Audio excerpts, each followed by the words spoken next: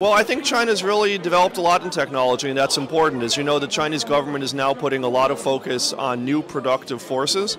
I think innovation is critical so that we can have more value added, so that companies can make more money and pay higher salaries, and China can continue to progress. I think the area that China and Europe can collaborate the most on, particularly places in Northern Europe like Norway, where I'm from, is probably in the green transition. Environmental things. China has become the world's leader in solar cells, and probably Norway could learn something from China about that.